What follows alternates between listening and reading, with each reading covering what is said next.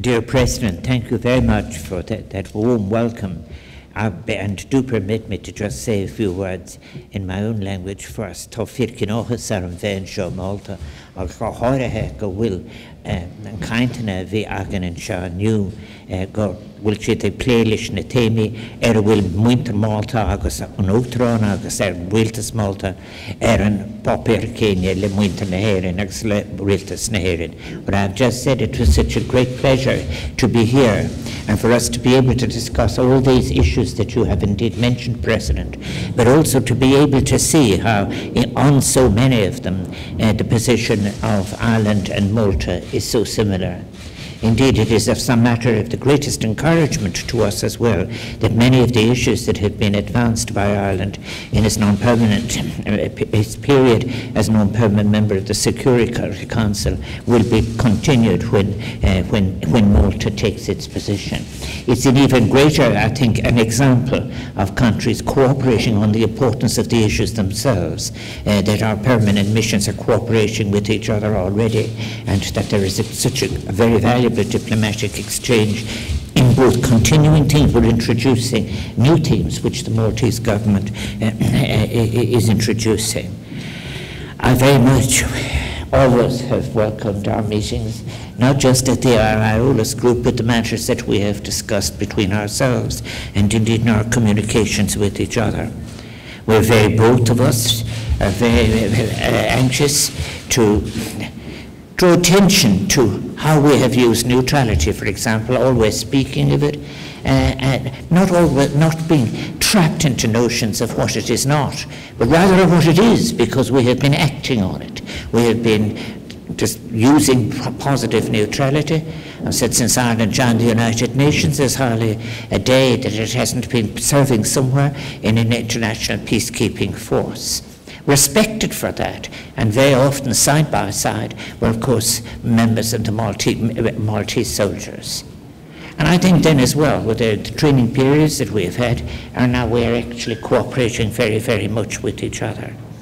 We touched on many challenges, and both the President and I discussed how as our planet burns and so many countries are carrying the countries who made the least contribution to climate change are carrying now immediate and terrible consequences. Images of people dragging their dead animals across the burned sands of Africa, countries on the verge of famine. And again, all of this is that, of course, we can understand, and indeed I join with the President in condemning unequivocally the war that has been inflicted on the people of Ukraine, both with loss of life and loss of homes and loss of communities. But it has had the effect of deflecting our attention too, well, certainly attention, because there's a limited amount of space for discussion from issues that can't afford to be neglected, be it in relation to climate change, global hunger, be it in relation to other issues in relation to the possibility of anticipating conflict and avoiding conflict. I think that as well, it was very easy speaking to the President because of the background that Malta and Ireland share. We have a sophisticated relationship with constitutionalism, which this is 100 years since the 1922 Constitution in Ireland was the 1921 Constitution in the Maltese case. But I think there is something else as well that has arisen in relation.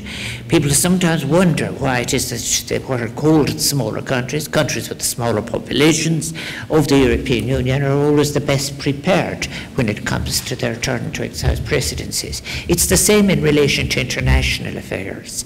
But then again, Ireland and Malta are countries that, for example, we will discuss future areas where we will be able to cooperate even more. We took note of what is happening already with some of our third level institutions, with some capacities in all sorts of areas including areas for which I must say I am honoured to come to Malta to celebrate its international maritime law and its introduction. The very first use of the word sustainability occurred here, and there's some distinguished people who have made lifetime contributions in many of these areas.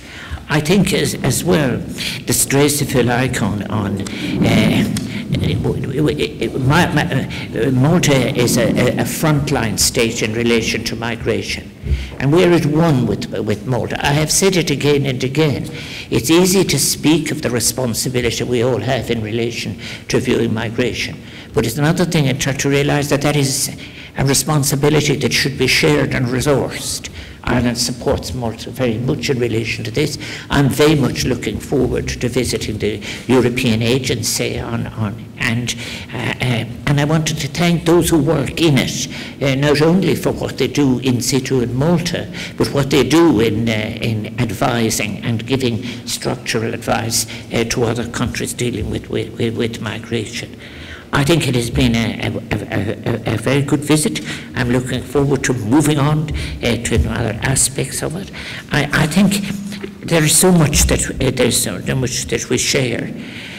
The fact that we're both island nations means as well that we're interested in everything maritime, and we will be meeting and sharing perspectives in relation to the United Nations sponsored conferences in relation to the future of the oceans beyond national jurisdictions.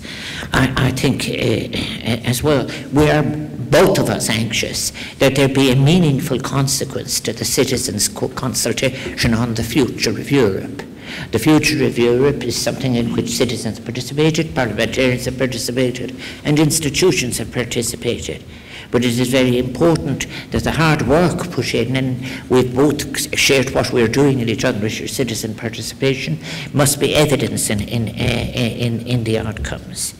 I think as well, what is incredibly important, we are grateful to Malta for being not only understanding but being positive in its proposals in relation to helping us dealing with the consequences of Brexit. And I think I could only say, and I finish by this. We realise the significance of Malta as a Mediterranean country too, but also a country that has been at the crossroads of civilizations, of religions, of languages, and hence in many ways some of what I will be looking at, the human manifestations in archaeological form. What a privilege to be. Some people say, how could I call a small country with 3 UNESCO sites in relation to this?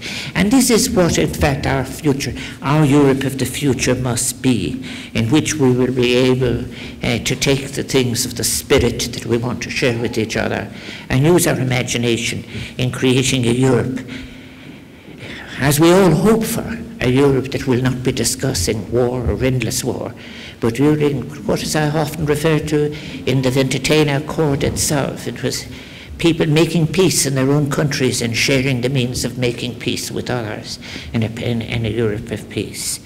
I think that President Vella is given a leadership in his preparations for the Eurolist meeting, and I very much look forward to being there in October. But I also have to tell you that I have invited President Vella and his wife Miriam to visit me in Ireland, and I hope that it will be able to be arranged mutual convenience, and I very, very much look forward to it.